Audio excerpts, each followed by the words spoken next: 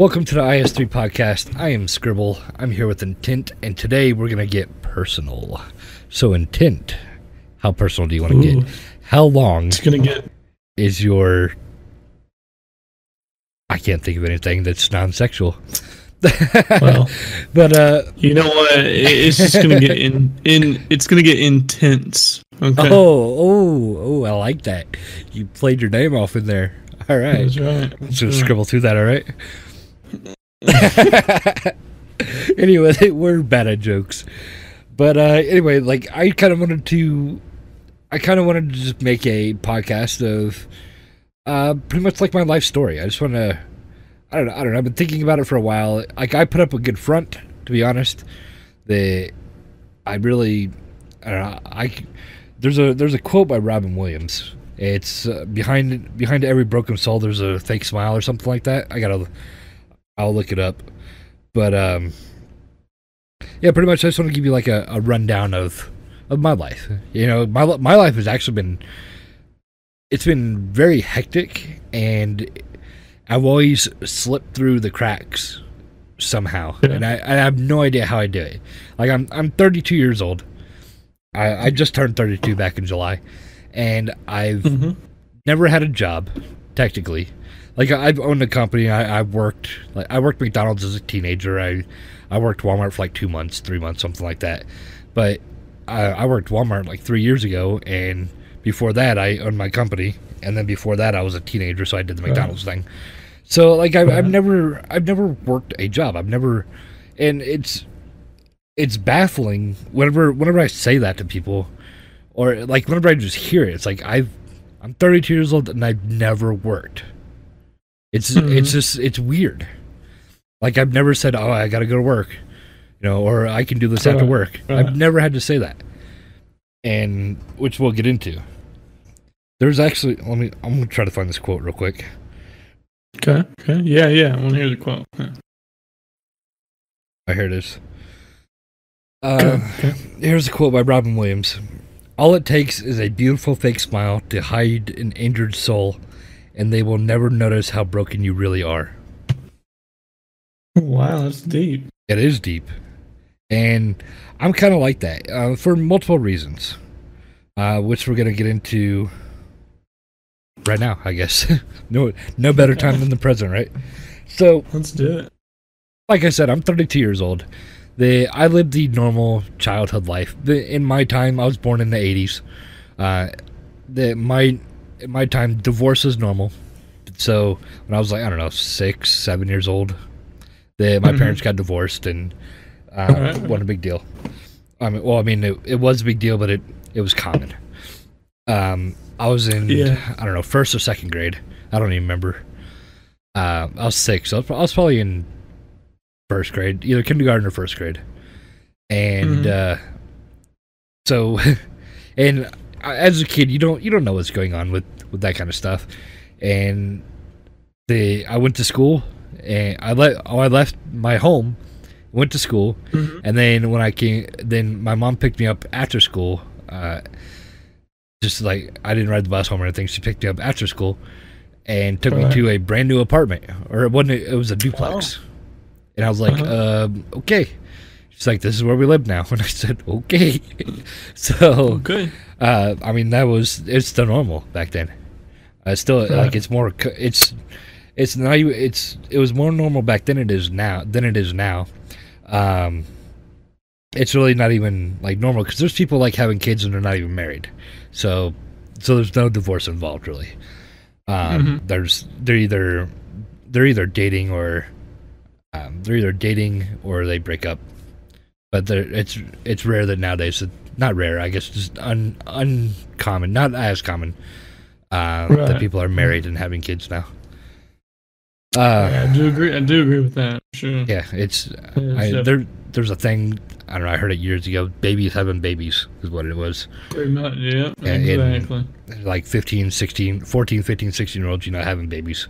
And their parents, which are now grandparents, are like 28, 30, which is not the normal thing. But I guess it wouldn't be, times change. It wasn't normal for them but for our generation it was, and then now it's just continuing. But Yeah.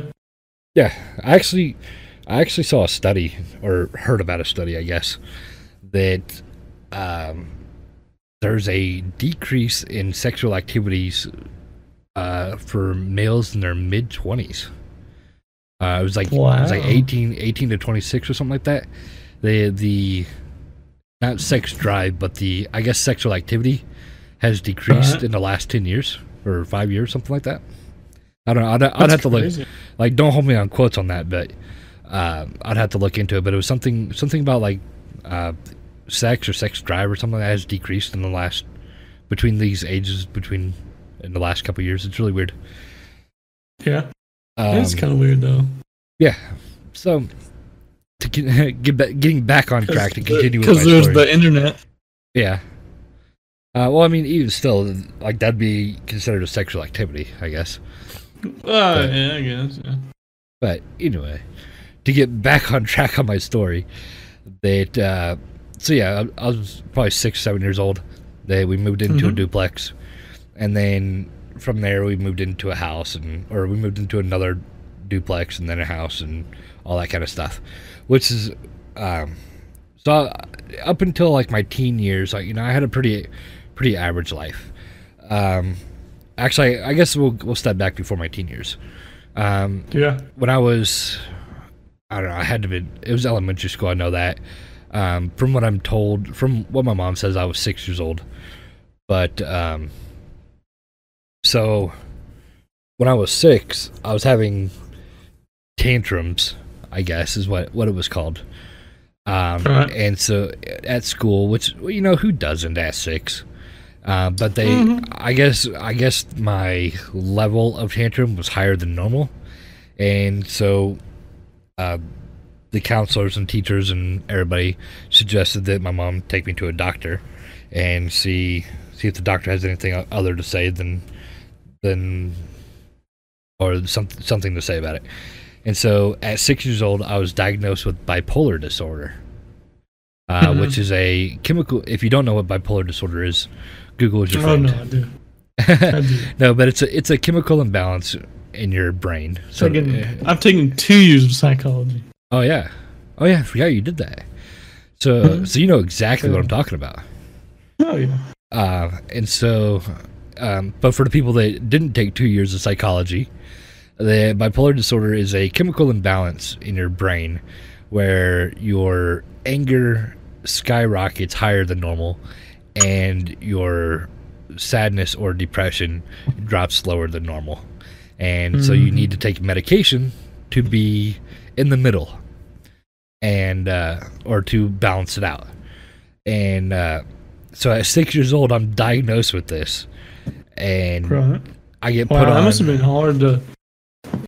Well, I mean, I guess you really didn't know that young too. Oh, I mean, I was 6 years old. You know what I mean? Yeah. And like I have 2 kids myself. I have a 7-year-old and a 10-year-old. So, like they were 6 years old, like, and they threw tantrums.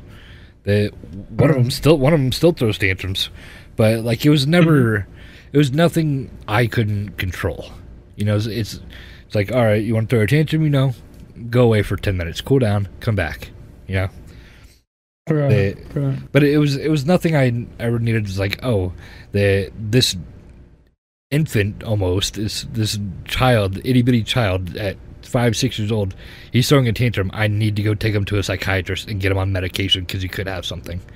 Like, I've never thought that, not for a second. Like, kids have tantrums. Everyone has tantrums. Everyone gets upset, and maybe it's because I do have this disease, and that's why I thought it's like, I don't need to take them because, like I know how to handle it because I handle it myself.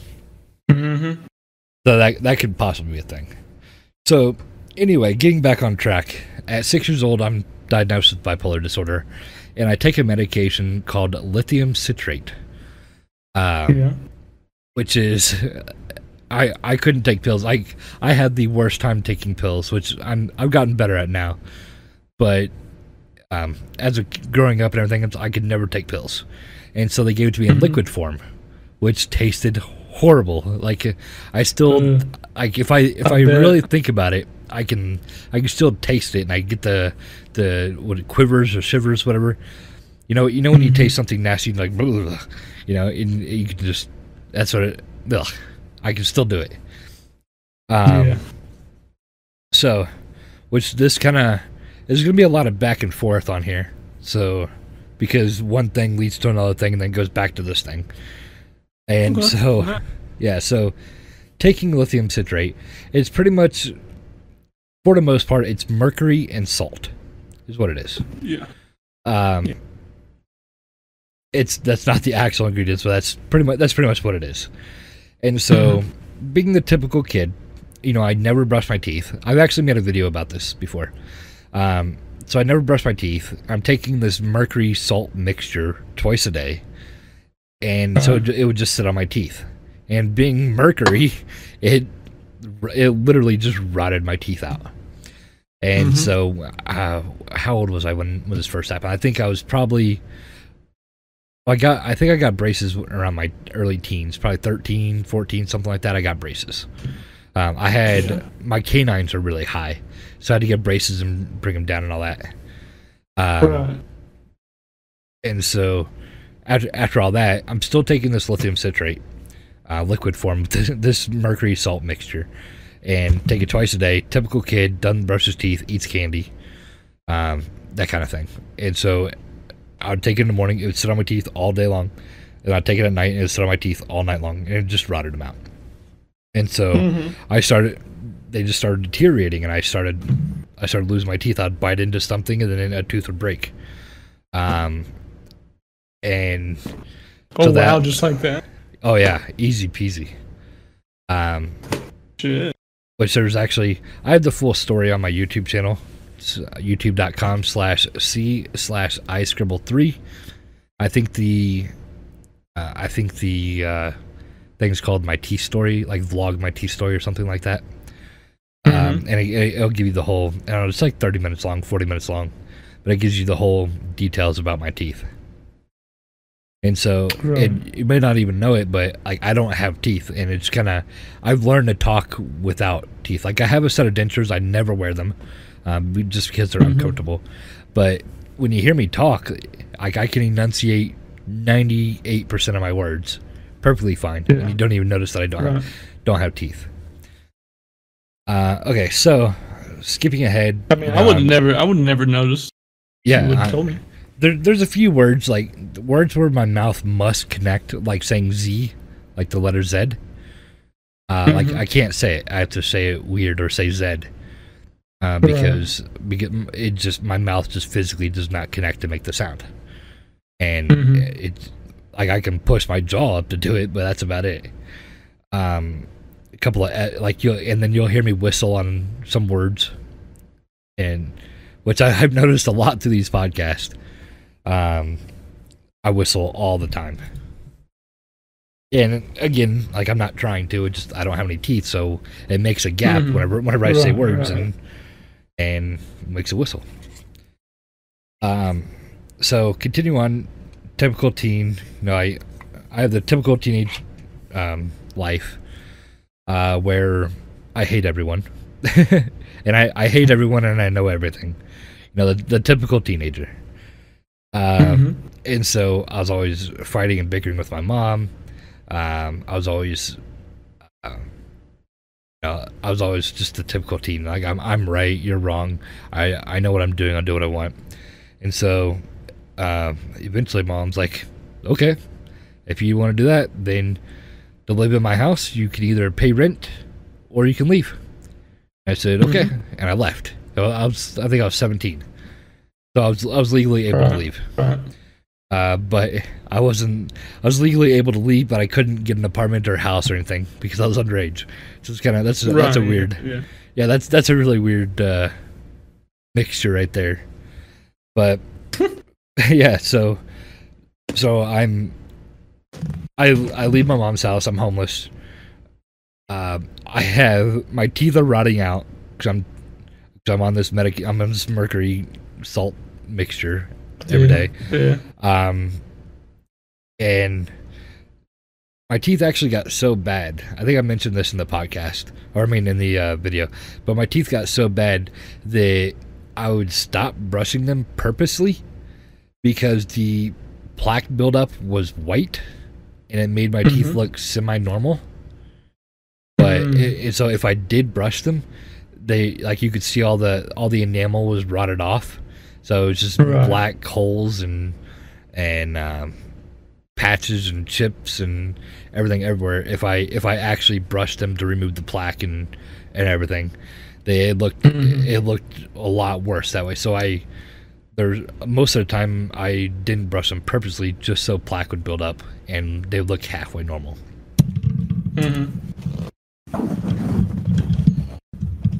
So here's where we're gonna jump ahead. We're gonna jump ahead then jump back. Okay.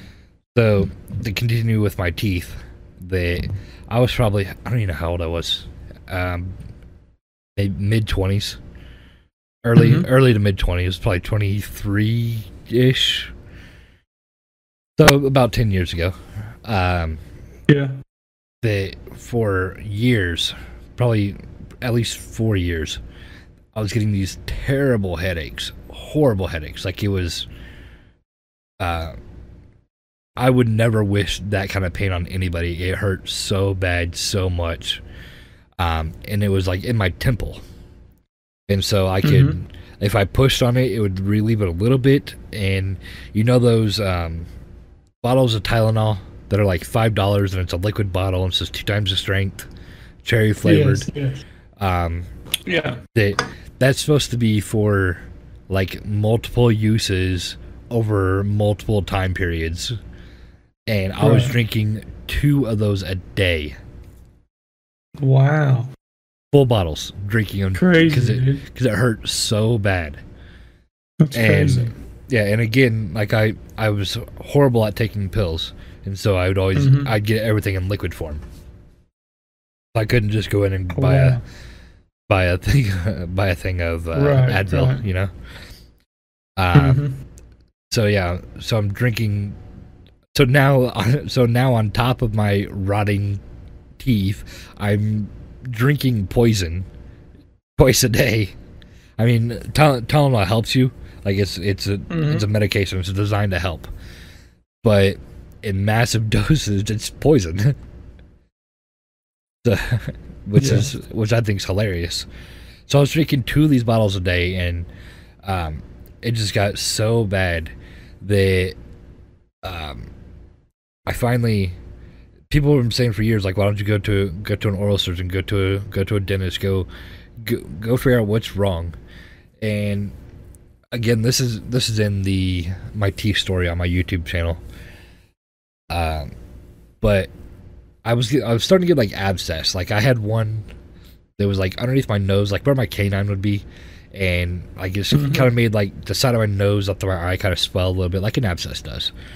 And so I did exactly what you're not supposed to do, which I stood in the bathroom, popped it with a needle, and like drug my fingers down my face to drain this pus and blood and this poison out of my system from this abscess. And I never do that. It's so dangerous to do. They go to a dentist and spend the money, spend the time, they have the dentist remove it or work it or whatever. If you do it yourself, like it's so dangerous to do. So don't do what I did. Do as I say, not as I do, kind of thing. Yeah. And so over time, like these abscesses are getting worse. And so now I think, I wish I remember what side it was. I think it was my left side of my jaw. I wake up one morning. It's like 6 o'clock in the morning. I'm waking up in extreme pain. My mouth is swollen. My head's hurting. Like this headache is daily. Like it's not like here and there. It's 24/7, daily, extreme pain in my temple because of my rotting. And I'll get to the explanation here at the end of the story. But so I'm like, man, this hurts so much. And now I wake up from my headache in pain.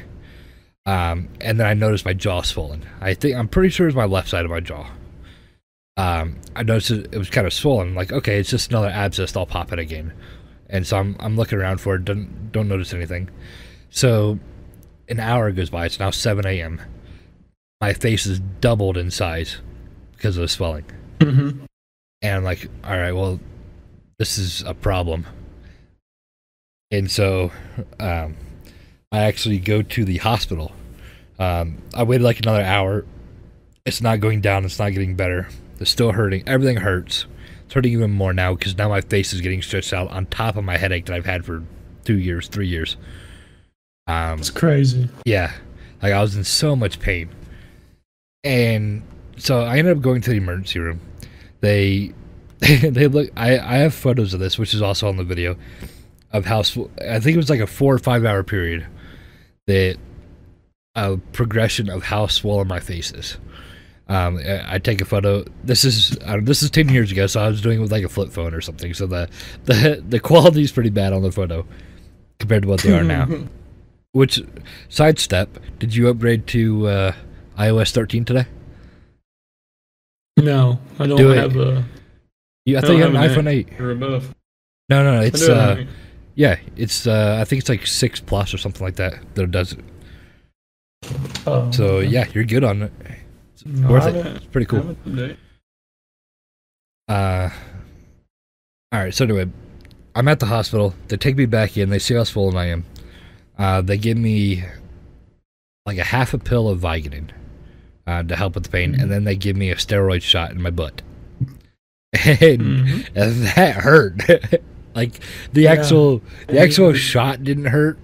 It was about like 2 minutes after they gave me the shot. Steroid shots get sore and they burn. Oh yeah, and that's what it was. It was a burning hurt. They because they did it in my upper hip and my butt area, and so they gave me the steroid shot to help the swelling or to help fight whatever it is. And it hurt so bad for like I think at this point my mom was with me. I don't remember. My mom was at the hospital with me at some point. I don't remember which point it was, but at some point she was there with me. And after they gave me the shot, I look over and I was like, man, this burns. Just like 2 minutes later, I was like, man, this burns so bad. It hurts so bad. And so I think it was the first time because I think I only went to the ER once. Now I'm trying to think back. This is 10 plus years ago. So I'm trying to think of all the details. So yeah, she's with me at the hospital, and I get a steroid shot, and then they said I need to go see an oral surgeon because they see my teeth. They're like, you need to go see a tooth doctor, a dentist, an oral surgeon. You need to go see somebody about your teeth. And I was like, okay. So we ended up going to. We went to a couple different places, and all the doctors said that it is too bad. I will not work on you because it is too dangerous. And is what they said. A couple of them said. And then finally we went to another oral surgeon, and he said it's risky, but yeah, I'll work on it. So we scheduled for the next day to go in. Like at this point, like it's been 6 hours, so my face is swollen, you know, and it's bad. And so we go in the next day, like, all right, we're gonna put you under, like, you're gonna go under anesthesia because you have to, and I'm gonna try my best to get all this infection out and poison and everything, but we have to remove your teeth. And I said, how many? And they said, all of them. I said, okay. Keep in mind, my face is swollen, and I'm dealing with the pain and stretching of that, and I've had a headache for 3 years. 3 years straight. Like, I don't care what they do at this point. You know, just make it stop hurting. And so they put me under. They take all my teeth out. And I wake up. As soon as I wake up, instantly no headache. I've never had a headache since that day. Never had a headache. Mm-hmm. And I actually had to do 2 sessions there where they put me under twice. The first session was the initial removal of all my teeth, and then the second session was like a cleanup thing. Like after my gums kind of healed up a little bit and everything, they had to go back in, recut them open, shave down some bone fragments and all that kind of stuff from my jaw, which is typical. And but what they said is that I'm very lucky to even be alive. There was so much poison, and that's why I had the headache in my temple. The poison from my teeth formed a tunnel, or a passageway, so to speak, into my temple and was literally poisoning my brain. And they said I was extremely lucky to even be alive because it was so bad and there's so much of it. And so that's kind of that story. So now to jump back to when I was 17, you know, I know everything. I hate everyone and I know everything. So I'm homeless for 2 years probably, maybe even longer. I don't remember. It's kind of, I think it was about 2 years, but broken up into things. That I was homeless for a good 6 months or more, and then I stayed with a friend for a while, and then kind of went back to school. This is part of the thing. I never graduated high school either. One, I didn't want to. Oh, wow. And two, between not going to school and then being homeless and then trying to go to school when I could, I wasn't just making the times. So I would go, I'd drop out for a year, go back, and like it just wasn't for me. Right. And so eventually it got my last year I was there, I actually got expelled for 180 days, which would put me into next year, into the next school year. But in the next school year, I would be too old to even go to high school. So it's like, all right, it's done. Like, you're done. Like, there's no other options anymore. That you're too old to go to high school, and you're expelled until next year. So sorry. And then also, I actually just found this out about from my mom a couple months ago, that because with my bipolar disorder, I've never blamed any of my actions on it. Like I'd never used my disorder as an excuse, ever. I've never done it because I'm fully conscious of what I'm doing, and these are my decisions, not the disease's decisions. You know. Right. And I was very wrong. And so I'm still not blaming it, but I mean, it has a part, but I don't want to, I'm not saying like my complete actions are because of because of this disease, which my actions are inflated because of this disease, but I'm still doing the actions. So I don't. That makes sense. Yeah. Like I can go on a rampage. There's actually, I don't want to go into details about this person, but when I go on my rampage, so to speak, or my peak of my mania, which is usually in the summertime, when I hit that peak of manic anger, I hit people, like I only take one blow at people and I hit them right where it hurts. Like I hit them in the hardest spot and then I walk away like nothing ever happened. For example, like I will, if you tell me something personal or something that you don't think I know about you, or you just got over a condition, I'll give this as an example. There's one girl. She had, I'm not going to go into details about her, but she's a school employee, and apparently, I don't remember this at all, but apparently she what's the word I'm looking for? Not befriended, but I guess understood would be the right word. She understood everything about me and my disease and everything, and Right. she had a disease which made her disabled in a way that she had a couple of small disabilities which I never bothered. This is all hearsay because I don't remember this at all, but it came from my mom, so it's got to be true, you know. Right. Yeah. So she had this disease. I never said anything about it. And one day in one of my manic rages, I made fun of her about it, her most sensitive area, and I hit her right where it hurts, and then walked away like nothing ever happened. Like even to this day, like I said, I have no clue about this. Like I have no idea. Like I don't remember any of it. But I mean that's how I do things. You know, like I hold on to your most sensitive information and then I hit you right back with it whenever I need to. It's gonna, I mean, that's the disease that does that.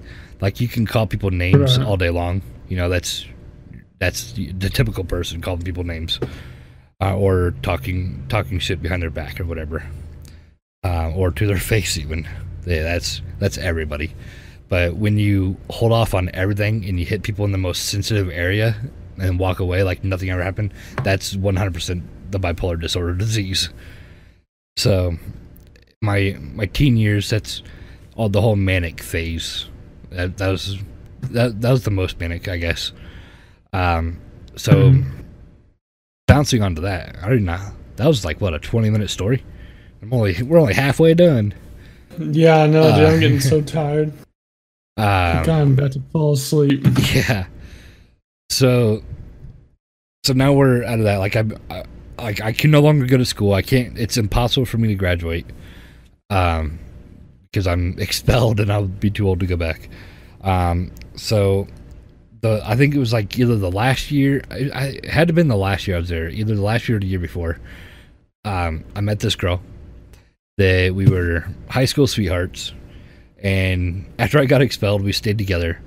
And I really got to give her thanks to everything. Like everything about me. Like I have to give her complete thanks about it, or for it, because without her, like who knows where I'd be. She helped me get off the streets. She helped me get off drugs. She helped me get back to a level ground, and I owe everything to her. And so luckily she graduated. So after she graduated, at this point, I think I don't remember if I think I was working at McDonald's at the time. I was probably 18-ish. I think I was working for my friend that I started competing with, and I was working at McDonald's at the same time. And so right after high school, she moves in. She graduated in May, moved in August, I think. And at this time, like I was barely skimming by. And I was staying at one of those hotels that you can pay a month for. It's like one of the rundown hotels. So I was staying there. It was like $400 a month for cable, stay, and everything was like $400. Which I was working 2 jobs at the time, so not a problem. So she moves in, and she gets pregnant that September. I think September, October. So right out of high school, she gets pregnant, which I guess is good. You know, we waited until she got out of high school, so she wasn't so she was at least able to graduate. You know, and she wasn't pregnant during school and all that. So right out of high school, she gets pregnant. 3 months out of high school, she gets pregnant, and which is actually kind of the story behind that's kind of funny because she was right after school. She wasn't quite moved in, but she wasn't staying at her parents full time. She was kind of, you know, I'll stay here for a few days, I'll stay at my mom's a few days, that kind of thing. Right. Yeah. Yeah. And so right after high school, she went on a European tour with her family. Oh wow. Which I guess would be, I guess it was like her celebration for graduating. So she did the whole European tour thing. She went Ireland, Scotland, England, London. I think they're the same place. I don't know. But she did the whole tour thing. It's a pretty big trip, yeah. Yeah, it was 3 weeks. Two or 3 weeks. Yeah, she was gone for a while. And so the funny thing is that while she's gone, like, she had, this is before like the whole, I can connect to Wi-Fi and use unlimited whatever, because this touchscreens weren't even a thing yet. So it was still flip phones and all that, and anybody that uses, and roaming was the key thing. That anybody that used 1 second of roaming time paid like $600 in their bill. You remember that? Mm-hmm. Yeah, it was high. And so she's in another country, so I think MySpace was still a thing. And so we talk like once every couple of days. She was able to use a computer there and log into her MySpace, and we would message back and forth every couple of days. Right. And so she's gone all this time, and she's like, well, I think I haven't started in almost 2 months. Like, oh shit. Okay. So we go to the doctor, and of course, according to the doctor, you know, they do the whole pregnancy test, the blood work, pregnancy test, and all that stuff. She's pregnant. A few months right out of high school. She's been on this trip for 2 weeks, 2 or 3 weeks, and she hasn't started in almost 2 months. So of course she's like, okay, I think I am. I'm like, all right. So turns out she was pregnant, and then responsibility instantly kicks into my head. So being a bum, working a crap job, living in a crap apartment, the very same month that we went to the doctor and found out she was pregnant, we got an apartment. Very same month. I think it was September or October that we found out, and we moved into an apartment that month. Like, all right, we can't raise a kid in this shithole, so we instantly just get an apartment. And luckily we fell into it. It was both of our first real apartment, and it had everything we needed: washer and dryer. It was huge. It had 3 floors. Had a main floor, a upstairs, and then a basement kind of thing. Wow. No. It was only 2 floors. It was a main floor and an upstairs. And then it was actually a, what is 8? Is it quad? Quad 8? No. Single, double, triple, quadruple. Quad is 4.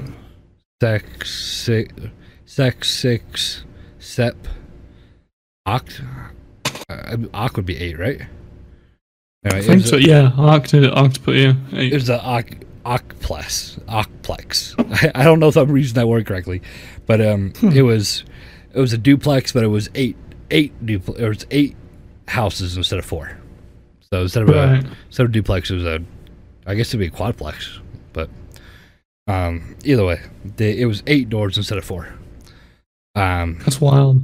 Yeah, so it wasn't like an upstairs downstairs. You know, I live upstairs, you live downstairs. It wasn't apartment style at all. It was duplex style with 8 doors.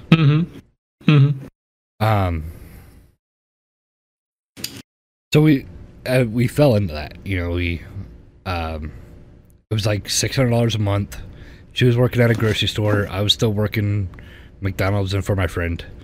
And the main focus was, we'll figure out how we're gonna pay for it, but we have to get out of this hotel room. Is literally what it was. It was a hotel room, and it wasn't a nice one. So So yeah, we got out of that, and then we started our family. Mm-hmm. This is about the time that I was transitioning from. I left McDonald's, and I started working for my friend full time, and then this is where I started transitioning into owning my company, where he's like, how about you create your own company and we'll have a friendly competition and compete against each other. I'm like, okay. And so Cool. it was kind of like that time. And then I ended up running the company for 10 years. Wow. Which falls under the, like I didn't work. Like I've never had a job. Because like when you own a company, it's still work, but it's different. Yeah, I know what you're saying. Oh yeah. I mean, I know exactly what you're saying. You don't have any set hours. You don't have any set pay. You know, you do it at your own pace. It's like a hobby, I guess. Yeah, exactly. That pays you. So I did that for 10 years, and again, we're in this 2-story duplex. I'm just gonna call it duplex because I don't know what to call it. So we're in this 2-story duplex. It's me, my girlfriend, and our newborn baby. We're there for a couple years, and I remember we were there in 2000. We had to be there at least in 2007 because I got somebody knocking on my door asking. They wanted to give me politic information, and it was when Obama and somebody else was running. So, because I remember exactly what I said to this guy, because he wanted to try to like do the whole politician thing, and I said, I don't really care what you're gonna hear. I already know who's gonna win. And he's like, well, if you don't mind me asking, who do you think is gonna win? And I said, I don't think I know Obama's gonna win. And this is at the time that race really wasn't as strong as it is now. Where everyone hates each other just because so it's like racism has always been a thing. It's still a thing, and it's probably never going to go away because nobody can come to an agreement. Neither side can come to an agreement on what can and can't be said. So I mean, racism goes both ways. It's not. Yeah, 100%. It's not. Yeah, it's not just white's fault. But I don't even want to get into that. Like it's not my thing. Not my fight. I don't care. I'm Indian, so Same. like, yeah, like a Indian feather, not dye. So, like, if anybody should be pissed, it should be us, you know. So that's right. So who cares about the white man and the black man? I do get a lot of benefits for it though. So. Yeah, same. So I was like, I don't care about the other races. Like, I'm Indian. We're the ones that should be mad. But then again, we own all the casinos who don't care. We're taking everybody. We're taking everybody's money equally. But okay, so yeah, it was I know it was at least 2007 because the guy came and I'm like, yeah, Obama's gonna win. And then I don't remember the year. Well, it had to been 2007.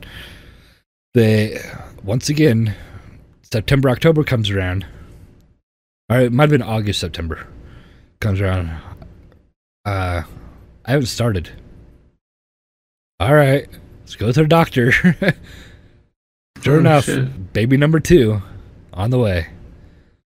So I'm like, all right, well, like at this point we've established a home in a sense, because we have our room, our son has his room, we have our house, we have our apartment with our bills, we have our jobs. We started the foundation of a family. Right. And I don't know what people define family as, but I define it as house, yard, kids, dog, jobs, cars. Like the package, the whole package, the ideal package is what I call a family. Or how I define when you have a family that's how I define it. So, or like, all right, well, we only have 2 bedrooms, and we're not putting both these monsters in the same room because neither one will sleep. Both both our kids are exactly 3 years and 1 month apart. One is born June 16th. The other was born 3 years later, July 16th. Oh wow! So It's crazy. So yeah, to the day, and so we're like, all right, at this point, this place is too small and costs way too much for 4 people. I think it was like $700 a month. I think it was $650, and for some reason the electricity was so high on it for some reason. We have no idea why. Really? But yeah, the electricity was like pushing $400 a month. Like we had to get on the assistant thing Holy shit. where you only paid a certain amount. And like it was so bad we had to get on that. Like, and we don't know why it was like that. Like we were doing normal electronic usage, normal gas usage, normal heat, normal AC. Like it wasn't freezing cold when it was 110 degrees outside. No, we had it set like 75, 76, like the normal temperature. And then in the wintertime, same way, a comfortable 65, 70, whatever was comfortable. But for some reason the electric bill was like $300-400 a month. We couldn't figure it out. So we got on the assisted pay thing. We have 2 babies. And we're 2 kids. I was our firstborn, she was 19, I was 21. And our secondborn, she was 22. Might have been 20. I think she was just about to turn 23, and I was 25. Because my birthday's in July and hers is in January, and so I was a year and a half older than her for most of the time. But then the way the years work, I was a year and a half older than her, and then the year would pass, and then she'd only be like 8 months older or something like that. I don't know. The math is weird on it because it's a new year, and anyway, I'm sure the math is way wrong on there, but it was something weird like that. So we're like, okay, well, we can't afford 2 kids in this place that we're in right now. So instead of getting behind on our bills and taking everything crash and burn, we got into we got on the list to government assisted housing. It wasn't Section 8, so it wasn't like the government pays for the house. It was just low income housing is what it was. So our rent was like $450 as opposed to the $650, and then the other normal bills. So out of all this, that's our actually only government assisted thing that we had. Well, and then we had like her insurance, it's like Medicaid or Medicare, whatever the government thing is for that. I think it's Medicaid. So but she only had it while she was pregnant. So because it's so expensive to have a baby, it's $10,000 to have a baby. So like if you were to pay out of pocket, it'd be just for delivery is $10,000. But then you have all the after stuff, like all the shots and everything. So you have that, and then you have all the pre-op stuff. So you have like all the doctor's visits every couple of weeks. Do you have kids? I don't remember. No. Right. Well, whenever you do, you're gonna have doctor's visits. It's gonna be once a month, and then as she progresses, it'll be once a month, and then it'll be twice a month, and then it'll be every week, and then it'll be like when she gets really close, when she gets right around 40 weeks, it'll be, all right, I want to see you today, and I want to see you again in like 4 days.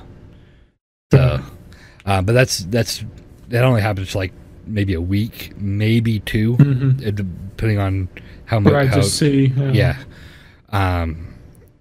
So that gets expensive. So you have all that too that you have to pay for, and then I think it's like every other every other visit you get an ultrasound, so you have to pay for that too. So having a baby is expensive. So having the government assisted insurance, I have no problem with that, because we're probably looking at $50,000 out of pocket if we didn't have the insurance. And then so after you do all that, and you have the $10,000, you have a $10,000 baby, then you have 3 days of hospital stay, and that's like $2,000 a night. It's the most expensive hotel I've ever stayed at. So no shit. Yeah, and the bed wasn't even comfortable. I had to sleep on the couch. But so you're looking at thousands of dollars for a baby. So yeah, we had the insurance. But we never had government funded housing. Like the government never paid for a house. We never had food stamps. I think that's it. That's all the government pays for, right? Housing, food stamps, and insurance, right? I guess. I think so. I don't know. I don't so know. we only had one. We only had the insurance out of everything. Which I'm glad we did. But anyway, so we find this low income housing. This is where it was 3 floors. It was a main floor, an upstairs, and then a downstairs. We weren't there for very long. We were there for maybe a year, maybe 2, not even that long. But I have something in my throat. Hold on. Yeah, so we were there for, it had to have been under 2 years. I'm trying to think of all the math and years and everything. But so we now have 2 baby boys. Well, we had a 3-year-old and then an infant. And then we're still kids, you know. We're early 20s. And so then we're like, so mom's like, all right, we're outgrowing this. We're outgrowing this apartment, and we don't like the neighborhood and all this kind of stuff. What can we do? And so, luckily, we found at the house that I own now. We found this house. Fresh on the market. It was we knew it was a fixer-upper. And at the time, we had so much stuff at the time. Like, my mom just got married, remarried, and we had so much extra stuff. Like, he had his house, my mom had her house. Then we had a lake house, we had a boat, we had so many cars. Because we had my car, my girlfriend's car, my mom's husband's car. He had a truck for his boat. He had a boat. Then I think between all of us, we had 4 houses. His house, I think he was in right before they got married, that he sold his house. So like during all this stuff, he had his house. My mom had her house. They had the lake house, and then my house. So we had all this crap. So luckily, my mom is super good on money management. I did not pick up that trait at all from her. I'm horrible. I'm horrible with money management. Like I pay my bills and I spend the rest. So, which it's really bad because I really need to save money. I'm so bad with money. But I pay my necessities and I pay my priorities first. Like I pay my house and stay, and then I just spend everything else. Which is what I'm doing now. Like because I'm renting out the house, I get $800 a month. It costs me $300 to $400 to stay somewhere, and then I blow $400, and I need to save it. So yeah, I'm horrible with money management. But so anyway, I don't remember if this is true or not, but what I remember that I thought I may have heard is that my mom's husband took out a second mortgage on the lake house to buy my house. And then my mom used all of her credit cards to pay him back. I think that's how it worked. So my house has been paid off since day one. And then I was doing a rent to own to my mom. I think that's how it worked. Um, and so, so during all this, like I'm still running my company during all this, and she's still working up at the grocery store. They were trying to move. We got two babies in the house now. And then we're trying to move into this fixer-upper that needs to be fixer-uppered before we even move in, you know? Before we were even... what are they called? The home inspectors, I think, is what it is. Yeah, yeah. Code enforcement. I think that's what it was. They said legally, before we even move in, we have to get an I-beam for... We had to get 2 I-beams for the basement before we could even legally move in. And then this house is built... This is like a 60-year-old house, 70-year-old house. So it still has asbestos tiles. The basement and stuff. So we try to clean everything up best we can. We get rid of the kitchen was like that really thin carpet. They like if you drag your foot across it, it wrinkles, you know. That was that kind of carpet. Yeah. Very old. It was orange 70s carpet, like bright orange. So that had to go, and it reeked of pneumonia. It had been some kind of piss, like dog piss, cat piss, something. So that went immediately. That was gone. And then I had tiles, or had the asbestos tiles underneath, or it was linoleum, but it was like asbestos in it. So we cleaned that up. Shit. Yeah, so we cleaned that up, cleaned up the basement because they had the same tiles. So we were finally able to move in. We moved into a 2 or 3 bedroom house from this apartment. So, and after we were there for a couple of years, everything's going good. We're making lots of money. You know, we're living life. We got both our kids. They have their own rooms. All of our bills are easily paid up every month with credit. I always pay my bills in credit.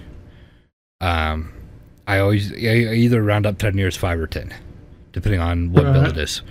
And I do that purposely, and I try to put as much credit on every bill that I can. So, for like, if there is a rainy day, you know, I know I don't have to pay $200. I only had to pay like $150 if I have to. Right. You know? Right. Which actually worked out because I think she didn't have the baby yet whenever we bought the house. So I think we bought it in December. Yeah. So she was a couple months pregnant when we bought the house. Because our youngest, I don't think our youngest was at the... Yeah, he was at the old house. So, all right, he had to have been just a baby. So he must have just been born or something. I don't remember. Trying to remember the years. I don't remember them all at all. But we use our tax money. Well, I owned the company, so I didn't get taxes. I didn't get a tax return. But since she had a job, she got a tax return, and we had 1 kid, so we got the tax booster or whatever it is, or we got the extra like $3,000 or whatever it was. And so we're like, all right, we know she's pregnant. That we need to ensure that we have enough money for all of our bills whenever she goes on maternity leave, and we have to do this for 3 months because she's gonna have the baby, or she's probably gonna take like a week or 2 off before she has the baby, and then she's gonna have the baby, and then we have 6 weeks that she can't go back to work because of maternity leave. So now we're already at 2 months, and then when she goes back to work, it's going to be another 2, possibly 3 weeks before she even gets a check. So we have to, So thinking of it, we have to clear out. We have to make sure we have enough money to pay for 3 months of bills. And so, so that year, we took every bit of our tax money, our tax return, and we turned it all into money orders. And all of our bills are roughly about the same, and so we kind of guesstimated. We made 3 months of money orders on five bills. So whenever, Wow. so whenever she had the That's baby, smart. whenever she had the baby, we're like, all right, we don't have to worry about it because the money's spent. Like, it, backtrack a little bit. We made the money orders so we wouldn't spend the money. Mm-hmm. Because like when when you get your tax return, it's like, oh, I need to go. Whenever you get your tax return, you suddenly need a bunch of things. You know what I mean? Right. So, so our priority was we need to pay the house bills while you're on maternity leave, and so yeah, we got 3 months of rent, so 4, 9, like 1350 or something like that. So we got 1350 in 3 different money orders, or 3 money orders of 450. Our electric was, I think, like 110 roughly, give or take. So we got 3 money orders and $150. Our gas was like $40, so we got 3 money orders and $50. And then I think at the time we had our car insurance, so we got money orders from that and all that. So we spent all of our tax money on money orders for these bills that we knew that she was going to be gone out of work for. And I wasn't making enough money to to spend the money that we needed to spend plus pay the bills. Right. Because we couldn't go out to eat, couldn't go grocery shopping and all that stuff if I was the sole income. And and my income was so up and down that like between months, like 1 month I'd make $50 maybe, and then next month I'd make $2,000. So it was so up and down with mine. We always had her as the primary everything on tax return. She was the primary caregiver. She was the primary homeowner. She was the primary everything, just because she made more. I think in the end I made more money than she did, but hers was easier, more consistent, more trackable. Yeah, because she had a paycheck. So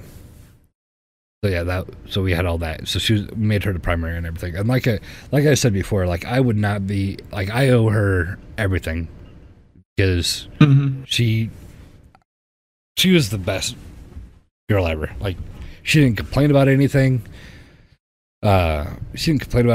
She did what she needed to do, and like she got me off the street. She got me off of everything. That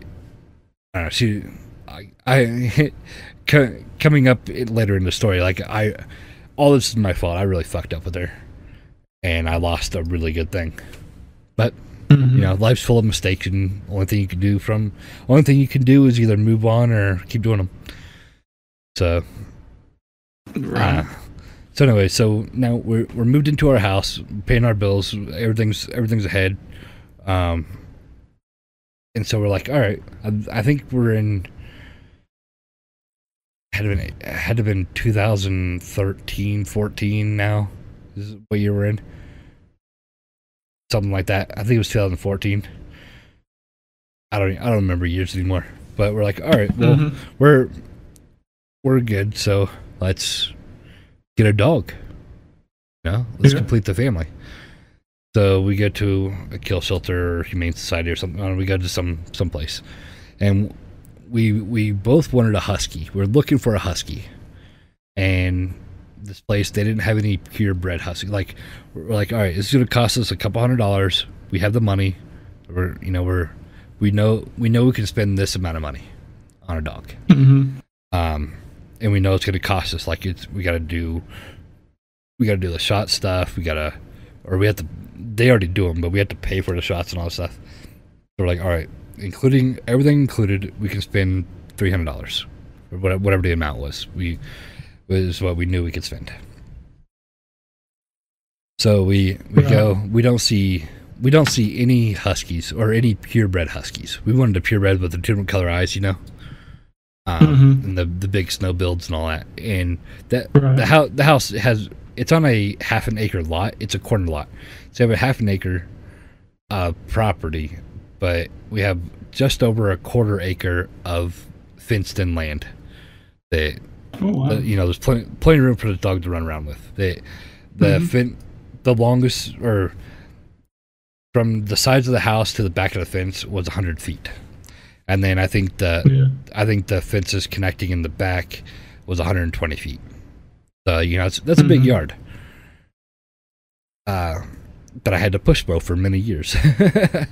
Yeah. And which was horrible. So anyway, we're at this place and we don't see a purebred husky, and we're like, well, is there anything else that you might want? Like, they go, well, we do have this lab that she's still in quarantine right now, but she gets out either like today or tomorrow or something like that, because I have to keep her in quarantine for a couple days. But they're like, well, we can bring her out. And so they bring out this black lab, and she got along with the kids. She was really friendly to the kids and got along with us and everything. We're like, all right, we'll take her. And now I've had this mangly dog for 8 years. So yeah, we completed our family. So we had our house, we had our fenced-in yard, we had our 2 kids. They had their own rooms. We had our car. We had 2 cars, and we had our dog. Like we have, under my definition, a family. So that's where it was. And so then we started having more family problems. You know, like we were fighting all the time, and I got lazy and didn't want to do things, and so I'm like, I don't know, I went through a phase and I just kind of gave up on everything, and I didn't care. And this is where I was wrong, and I don't blame her at all for anything. But like it's all my fault, and like we ended up splitting up after 10 years, and yeah, we just couldn't. Of course, we fought in the past about things. That's just part of a relationship. But for some reason, this one we couldn't bring it back. I think this is where my illness comes in. This is where the bipolar comes in. We just couldn't pull this one back together. And so we back in like 2010, like we split once before, but it was only for like a couple months, and they just kind of like we've been together since high school. That she had a kid right out of high school, so she never lived like the late teens life, you know. Never like went out to bars. Never went out to bars and clubs and everything, because she was a responsible mother at 19. You know, that's hey, I don't mean to cut you short, but do you want to wrap this up tomorrow? Sure. How far are you along, do you think? Maybe another halfway. No, I'm probably almost done. We can wrap it up tomorrow. Okay. Make it a part 2. All right. Well, that's the end of part 1. I guess we're making this a part now. So, getting personal. That's part 1. I will continue part 2 tomorrow. Get quite a bit more. Quite a bit more. Like, this is all the build-up of my life up to a few years ago, where all the manic, the anger, and this is where all the anger comes in of my disorder, which I was no longer on medication with for, obviously, so it kind of got out of control quite a bit.